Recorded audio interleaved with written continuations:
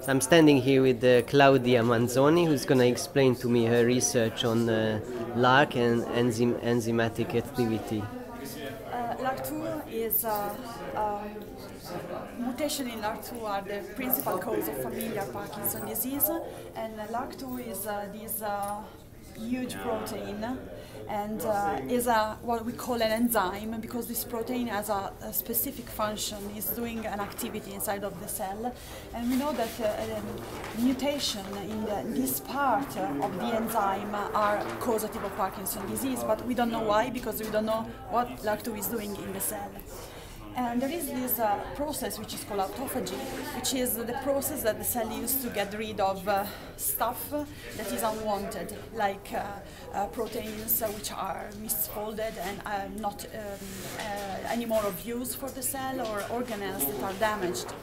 And this is a very important process. All the cells are doing autophagy. But and what we think is that an impairment in this autophagy process can cause cell death, because the cell is not anymore able to get rid of damaged things. And what we think is that LRRK2 is implicated in the control of this process. And what we did, we have this molecule, which is chemical molecule, which is able to block the enzymatic activity of LRRK2, so is able to block the activity that LRRK2 is performing inside of the cell. And if we block the activity of LRRK2 with this molecule, what we see is that we increase this protein, which is called LC32, and this protein LC32 is increased in a dose-dependent manner when we block the activity of LRRK2 with the inhibitor. And this protein is very important for autophagy, so for this process that I have explained to you. Mm-hmm. So the fact that we block the activity of LRRK2 and we see an increase in this protein, so an increase in this autophagic process, means that LRRK2 is somehow connected, involved in a control of the starting of autophagy. What we want to do now is to characterize in detail the specific molecular interaction that LRRK2 has with all the other proteins which are involved in the first part of the autophagy control, to verify if we can modulate pharmacologically the activity of LRRK2, and so the autophagy pathway, and then in case rescue the phenotype when we have cells in which there are mutations in LRRK2 which are altering the autophagy pathway. We already have like fibroblasts from patients in which there are mutations in LRRK2, and if you look at the fibroblasts which are carrying mutation, you can clearly see that there is a different pattern in LC3 in comparison with fibroblasts from control subjects, and this means that LRRK2 is implicated in this autophagy pathway, and so we want to correct the activity of LRRK2 with drugs, and to see if we manage to correct autophagy, and if we manage to correct in the end the pathology. Mm-hmm. And what kind of pharmaceuticals would you think of as being the potential? Well, a lot of pharmaceutical companies now are trying to develop inhibitor of the kinase activity of LRRK2, because as I told you, LRRK2 is an enzyme, so there are, in the enzymatic domain, there are two different functions. One function is a kinase function, and another function is GTPase function here.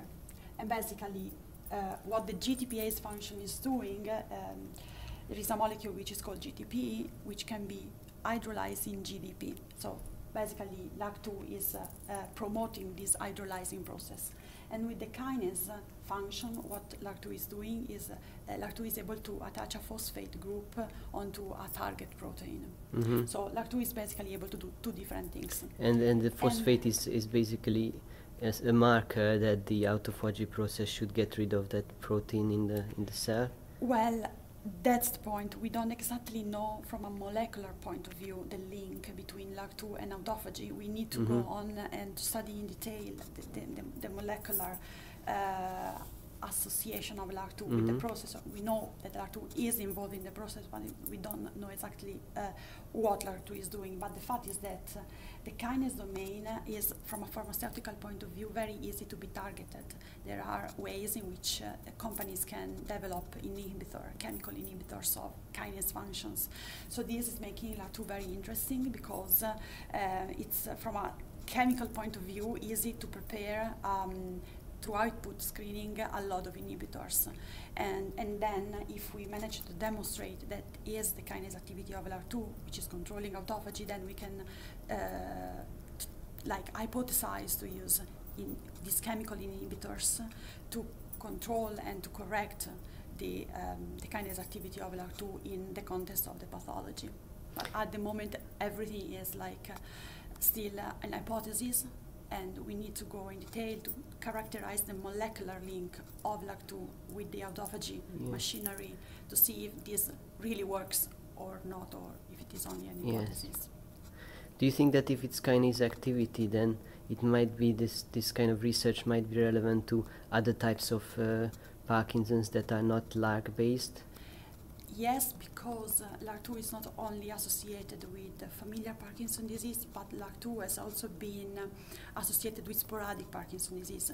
There are variations in the LRRK2 protein, which are not dominant mutations, but are increasing the risk of develop Parkinson disease. So LRRK2 is associated with familiar Parkinson disease, but also with sporadic Parkinson disease. So probably alteration in autophagy are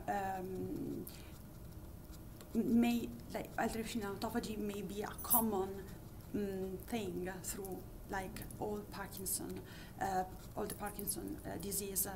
There are other genes like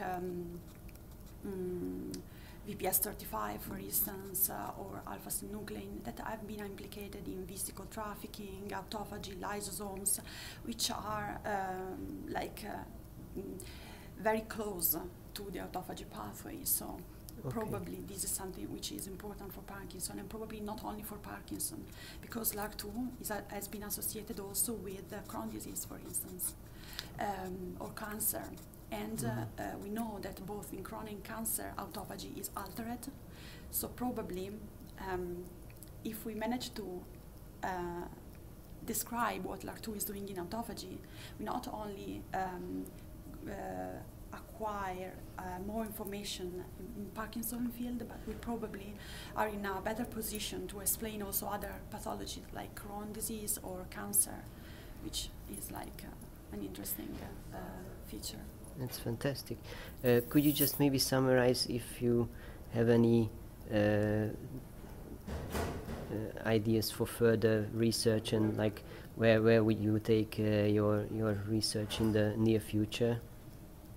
Well, we have some evidences, some molecular evidences that LRRK2 is implicated in the first part of the autophagy pathway. So like autophagy is working like an assembly line, so there are proteins which are recruiting things to be degraded, there are other proteins that are starting the degradation process, and proteins that are involved in the end of the degradation. And we know we have some evidences that LRRK2 is implicated in the first part of the autophagy, so it's probably associated with protein that decide if autophagy has to be started or not.